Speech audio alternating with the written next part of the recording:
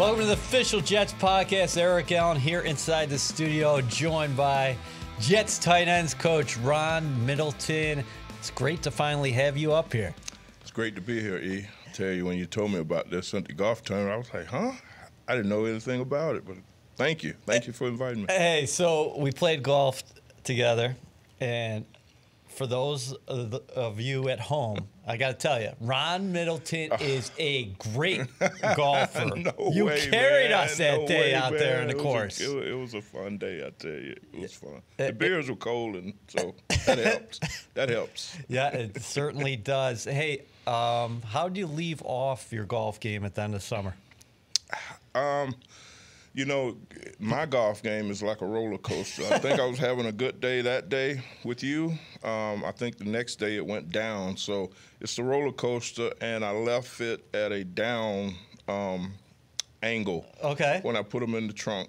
It was unfortunately. But. Hey, listen, you as a head coach in the National Football League, though, 2-0 record. So no roller coaster there. How about those couple wins over the past calendar year? How about that? Yeah, tell you what, both of those were really fun. The one against the Jaguars, I was with the Jaguars for 8 years, and I tell you, to get that opportunity, you know, Coach Saleh gave me that opportunity, man, and it was outstanding. And then for the Senior Bowl, my hometown is 50 miles away from Mobile, so I had a bunch of family and friends there. So that was great too. So on a roll, must be butter on a roll, you know. I love it. Hey, what do you think about the social reaction out there from some of your clips speaking to the team, whether it be the Jets or some of those college prospects at the time? Did you get any text messages from a lot of your friends and family? Yeah, friends, family. My daughter, my 5-year-old daughter, she can recite the just hit 'em deal before the Senior Bowl. She loves that. She tickles me when she says that deal, but. You know, it's all genuine. It's from the heart. It's, you know, it's just say what I feel at the time, and they've seemed to work out pretty good so far. So everybody wants to go to heaven, but nobody wants to die to get there. Yeah. Did you think about that one before those came out of your mouth, that phrase? When I went to Duke in 2008 with Coach Cutcliffe, and after our first practice, we brought the team up and whatnot. I was associate head coach there, and we broke it down, and that was the first time I said that back then. Now I've said it several more times since then, but that was the first time I said back in 2008. You know, but so yeah, it's in the repertoire. I guess I did think of it, but it speaks volumes. You know. Yeah. I mean, that's so real to me. I want to go to heaven, but, you know, I don't want to die. Yeah. But I can't get there unless I do. And these guys, they you know, we want success. We want to win the game, but we got to put the work in. So that's basically what that's saying. You know, we want the finished product, but there's steps to get to the finished product. Man, how about your steps, though? Undrafted free agent, played more than 10 years in the National Football League. You've been coaching for more than 20 years. You coached a lot on the collegiate level before you started rocking and rolling in the National Football League. Did, yep. How did you get to the spot? You know, when I retired from ball, the whole plan, while I was playing, the whole plan was to go back to law school. Yep. When I was done, I was going to go back to law school. And I started taking prep classes for the LSAT and all that. And I was like, man, this ain't for me. And I just missed ball. I wanted to be around ball. And I had done a few camps. Some of my teammates had summer camps, and I would do those, and they would say, oh, man, you just seem like a natural coach. You know, you ever thought about coaching or what? And I said, not really.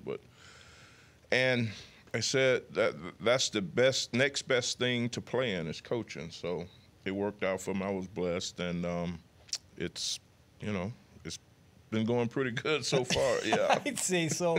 But at Auburn, you were pre-law. That was your Yeah. major undergrad. Yes. And why were you so interested in law at that time? I was a big Matlock guy. Were you? Yeah, big Matlock guy. Really related to him. Kind of thought I had a little country wisdom to me. Yeah. And I just loved the way he did. Perry Mason was a I was a fan of Perry Mason too, and I don't know.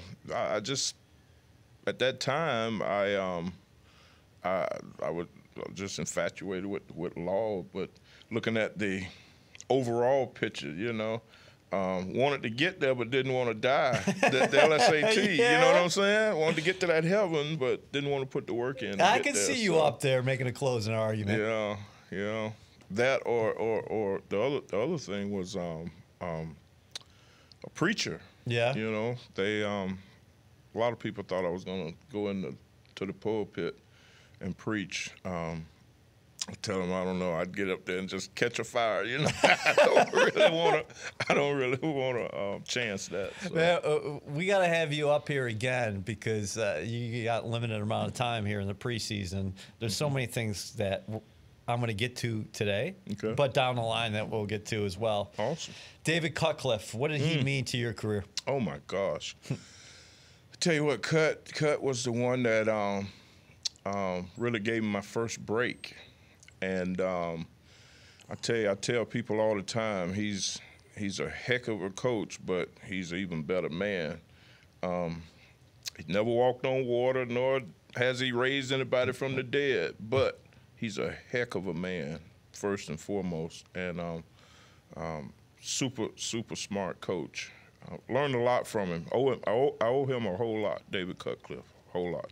You were at Mississippi. That's right. Then he brought you to Duke. That's right. He gave me my break. He gave me my first break. I was at Troy. Yep. With Coach Blakeney, and Coach Cutcliffe got Eli Manning. It was Eli's freshman year. Yep. We recruited him. We signed him his freshman year, and Coach Cut got that job, and he brought me along with him on that deal. Tell you, it was funny because we actually took the job, or he took the job, and we had like a week or so to prepare for a bowl game. Okay, so I drive up to Ole Miss, and he tells the story all the time. I jump out the car and go straight to the practice field and start coaching. That doesn't met any of the other coaches or anything. Just give me a script and a whistle and a hat and go get it, and we hit the ground running literally at Ole Miss. So, yeah. So why well, it's not like I'm speaking I shouldn't speak in past tense, but why does he have such a gifted offensive mind? Oh, man. See, I think he understands, first of all, he understands the quarterback position. Yep. He was Peyton's coach and mentored Eli. But he's not afraid to try new things. But he's always grounded. It starts with the run game, starts with the play action, and you don't need a whole lot. Just be good at what you do. We didn't have a whole bunch of plays, but the kids they knew the position, they knew the plays for each position, and I think that goes a long way. Alabama, 2007. That's right. The Auburn alum. That's right. 2007. Nick Saban's first year. This was before he became possibly the greatest head coach in college football history. What was that experience like? Because you were on the staff. Did you see what was ahead? Nobody could have predicted what was to come. Well, you kind of could. I really? did. The morning I went in to tell him that I was leaving, I said, Coach, you're gonna win, and you're gonna win soon. But I just can't do it with you. Yeah. And for whatever reason, I wanted to leave. I wanted to go. And God gave you that chance too. Yeah. Right? And next year he won the national championship, but I wasn't shocked at all about it. that year that I was there for one calendar year, one season and whatnot, and I learned so much from that man during that year. He was so meticulous and organized and just a different way of doing things. You know what I'm saying? Yeah. But it's no accident. He's who he is and whatnot. He's driven now. He's driven. Some might say to a fault, but you know he's excellent at what he does. Now I owe him a lot, and I thank Coach Saban for that year. I really do. How deep does that rivalry run? Auburn, Alabama. Alabama? We're sitting here in New Jersey. I've seen families. I mean, we can talk about it for hours. Yeah, but you grew up in Alabama. I've seen families break up, fall apart because of that Alabama-Auburn deal. The first year, talking about 07, yeah. Coach Saban and I were out recruiting, and I was driving the car and whatnot. He was sitting there. I was like, Coach, you do understand the depth of this Auburn-Alabama rivalry. He was like, he goes in one of his rants and tirades and whatnot. I've been in big games before, you know, Michigan State, Penn State, all that. I said, okay, cool. Well, we played them, of course, the last regular season game, and Auburn beat us. I think that was the thumb game or whatnot. Yeah. Okay. So after the game, you know, he calls us up and whatnot. He's like, for the next 364 days, we're going to think about this. We're going to get ready for this. And I was sitting back there in my locker thinking, I was like, I told you this. You know, when we first started back in the spring, Coach, this thing is real now. It's real. I love Auburn, and that day, I mean, they even irked me. You know, I was coaching at Alabama, but Auburn irked me that day. It was, I could feel it, man. I could feel it, yes. Now, of course, I was trying to beat them, you know, sure. but they irked me that day. But that's still got to be so weird. It is. For a kid who grew up in Alabama, who played there, and you're coaching with. That's right. You know, you coach. I mean, you're growing up an Auburn guy, right? Right. No. Well. Yes. Well, obviously, I went to Auburn. Yeah, but it was no straddling the fence. You know, you're either Auburn or you're Alabama. There's no straddling the fence. And for a while, I was Alabama, but Coach Dye started recruiting me my 10th grade year. Yeah. So I flipped the script big time and went fully Auburn. But, you know, I coached at Ole Miss. Yep. We have gone into at Ole Miss. I've gone into Auburn and coached against Auburn there, and they've come to Oxford and coached against them. So I've had some games against Auburn. Yeah. But the Alabama game, you know, I mean, that's got to be different. Yeah, that's got to be like different. A 3-hour experience that you'll never forget. Yeah, it was different. Hey, so Jacksonville, in your NFL career, you spent a lot of time there. We discussed that you being the interim head coach last year when the Jets pulled off a thriller against the Jags at MetLife Stadium. Very cool, I think. And Jets Nation really appreciated it. What was Robert Saleh like from your standpoint as an assistant coach when you started getting those first interactions with him? Oh, man. He's, first of all, very intelligent. He would come by my office and show me the tips and reminders that he'd give his linebackers. He said, Big Ron, let me show you this, and go through. I still have some of them, you know, just really? Impressive, just impressive. Great football mind, very passionate. I think players really relate to him. It's believable. You know, there are some coaches, excuse me, that fake the funk, you know. This guy doesn't fake the funk. He's definitely a player's coach. But he doesn't mind. I mean, he will jump their ass too. Excuse me. No, that's good. Hey, this is a podcast, yeah, right? He would jump their ass, man, and that's what I mean, he's a great guy, first of all. and he's a player's coach, and he understands their point of view or whatnot. But hey, he believes in a certain way that it's done, and he's gonna expect and demand that from them. And you know, they say, well, and a heck of a golfer. See, that's how we became. Yep. Because we were at Jacksonville. He and I would go and play golf together. When no one else would, we get any free time, boom, Robert, let's go. You know, we'd go play golf. And was he a competitive son of a gun on the golf course as well? yes. He always tells me that, hey, yeah, Ron would buy me lunch because, because I'd be taking care of business out there. Yes. He, I've beat him once. Now he won't admit to it, but I did beat him once. And where? It was. Was it down in Florida? It was in Florida. Yeah. Yeah. He's too good now. I can't touch it. Plus, he got these nice clubs and stuff. Now, you know, the head coach money you can buy a game too. You know, so I've seen you play. I know those are some close outings. No, but I mean, we talk about apples and eggs. Mine compared to his, it's no comparison, really. Can you make him break a couple smiles on the golf course? Because, Robert? Yeah. Oh, yes. Okay. Yes, no question. He's usually playing good, so it's easy for him to smile then, you know. But I've seen him frustrated too a couple of times. But he's a heck of a golfer. I'm sure he'll hear that now. But, So, what's he like when he is frustrated? Because we do see him.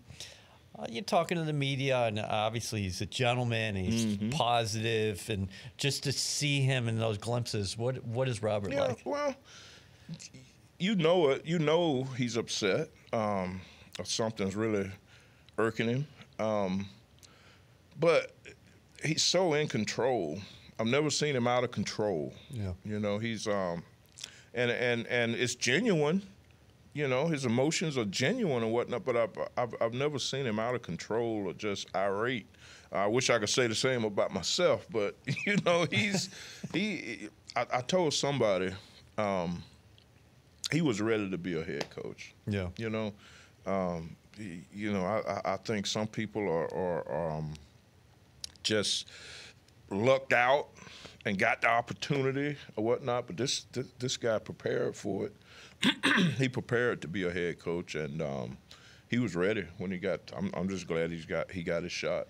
Yeah. I'm not going to ask you for players, that wouldn't be right, but how does he get after players' asses, as you just said? Oh. Like, there are times. How does he do it? And oh yeah, he'll call them out in the team room. Yeah. But he'll have video evidence of what he's saying. Yep. We'd be in a team meeting, and he say, "Hey, dog, this ain't it. Right. This ain't it. You know, this ain't how we do things. This ain't what we're about and whatnot." And he doesn't mind, you know, but he'll point it out there, and I think the players appreciate that. You know, we have a standard. No one is above those standards. Everyone has to adhere to the standard, and he holds them accountable to that. Coaches too now. Yeah. You know, hey, coaches, hey, get your guys right. You know, because he says all the time, we all are replaceable. So don't get it twisted. Yeah. Well, You know? Ron Middleton doesn't have it twisted. Let's talk about your group. Okay. Real quickly. Okay. Total transformation from last year, huh? Yeah. How about these free agent vets? How are they fitting in, and how much have you enjoyed being around C.J. Uzomah, an Auburn alum? Yeah, Auburn. I'll tell you what. I don't know if the football world was sleeping on Tyler Conklin, but him playing in New York, I don't think they're going to be sleeping on him anymore. No, I'll tell you what, this guy Tyler, he's hit the ground running. I felt good about this guy when he was coming out of college. You know, I looked back at my notes just to see exactly what I had read, and I knew what I felt about him. But you know, I'm not surprised. This guy's a hard worker. He shows up every day. He's talented. It means something to him, and he takes advantage. And he makes the most of every opportunity he has, and the guy appreciates it. Yeah, you know, he really does. CJ is CJ is I think a natural leader, and he leads by example. Nobody works harder than CJ, and he don't mind calling people out or being vocal and whatnot, and you need that. I think a team needs that, and he does a heck of a job doing that. He and Conk, they get along really well. Yeah. I think they have the same agent or something too, but they get along real well. There's no riff or no ego or anything like that. Both of them they just want to win, They want to win, and I appreciate that about them. Yeah, for sure. From what I've seen so far in practice, there's going to be a lot of times when they're on the field together. Yeah. Yep. Jeremy Ruckert, obviously, you guys liked him. You draft him in the 3rd round. He's a local kid. He's got a good head on his shoulders. But with all that being said, it's a big learning curve right now, right? After the time he missed. And he's going to have to be patient with himself. That's the big thing right there. And, he and I talk every day. Where your head at today? If I see him looking down, hey, you okay? What's going on? Because he's so competitive. And he wants to be out there so bad, but it's going to be a process. He's got to get well, but you can see the few snaps that he's gotten so far. You can see why you like the kid. Yeah. He's got all the tools, man, and the biggest thing is he loves ball. He loves ball. Yeah. And that's going to get him to where he wants to be a whole lot faster than anything else, because the talent is there, the tools are there, and he loves it. He wants to be great, I think it's a cool group. Let's just end on this, that you got guys like Kenny Yeboah, who flashed last year in the summer, of course, and he'll benefit from another year. And then Lawrence Cager is a guy that I don't think people talk about, but, that speaks to his mentality, too. Hey, maybe you should transition over to tight end. That's right. That's right. It's been done before, I think he has the right attitude. He's not scared at all. And I keep reminding him that the standards and the mentality in the tight end room it's different. I ain't going to say totally different, but it's different, than the receiver room. And he's buying into that. And, I've just been tickled pink. This is a guy that's never been in a 3-point stance. I had to teach him how to be in a 3-point stance. And just some of the calls. He's never heard some of the just generic terms, blocking terms, or combinations with the tackles, or pass setting, and hands, all those things. He's done great. He's worked his butt off to get to where he's now. He's got a long way to go, but very pleased with where he's at right now. And Trevon Wesco is a guy who's never seen a body that he hadn't liked to hit. He's going to be out there popping. You got to love Wesco, man. He played. He's old school. He's throwback. I heard a bunch of the guys say he's just a young mid or whatnot. I said, no, he ain't as tough as I was back then. He thinks he is, but he's not as tough as I was. All right, so you got to go. Young mid, scouting report on what you were in the NFL as a tight end then. Me? For me? Oh, gosh. Let's end there. I never saw a block I didn't like.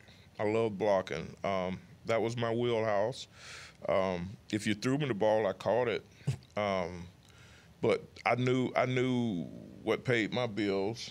I followed that offense. It was in college and blocking for Bo Jackson. The motion tight end. I stayed in that offense. I excelled in it. Like I said, it paid my bills for a long time. I wasn't disillusioned by any means.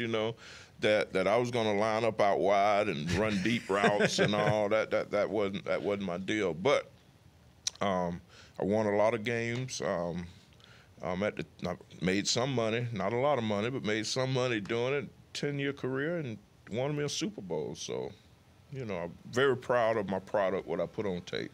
Very proud of it. Not too bad. I appreciate the summer visit. We're going to try to get you back in the studio again. You are my favorite golfing partner here at One Jets Drive. My dude, we had fun that day. I tell you, we had fun. Thanks, no buddy. doubt. Thank you, E.